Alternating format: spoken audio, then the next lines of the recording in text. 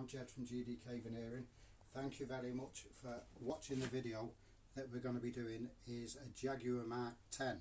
Now the Jaguar Mark 10 has 4 door cappings, i.e. like this one. I've already veneered the centrepiece, and now what we're preparing to do is getting it ready for the crossbanding that will fit nicely along there, and that looks like that, and then that should be glued on tomorrow down there. That's the veneering done on the Jaguar door capping. So first thing what I'm going to do, it is quite aggressive, but you need to be, or else you're going to be here all year. So the first thing we're going to do is I'm going to put it into the vise, and I'm going to really tighten it up so it's nice and tight. You're going to need a mask because there's going to be plenty of dust.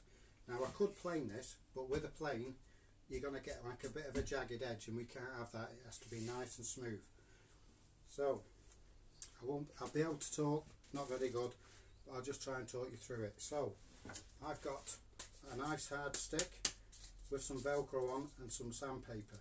Now what I'm going to attempt to do, if you have a look here, the veneer has actually gone over the woodwork, so we've got to sand that back so it allows us to put that crossbanding onto it.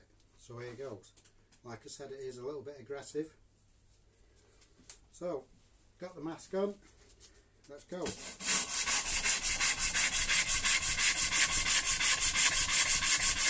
As you can see, as I'm sanding it, the actual veneer is starting to disappear back up to the ridge line, and that's where we need it to be.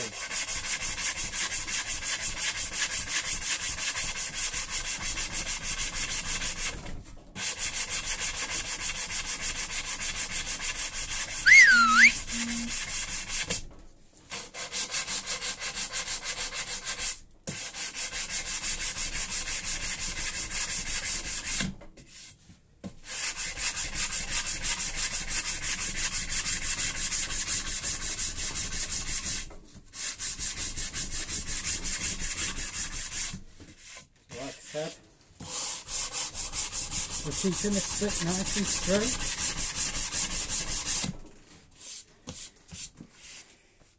And that's how it should turn out, ready for your crossbanding to just sit on there nicely. Okay, I'm Jed from gdkveneering. Thank you very much for watching. Please click like, and now I'm out of breath. Thank you very much.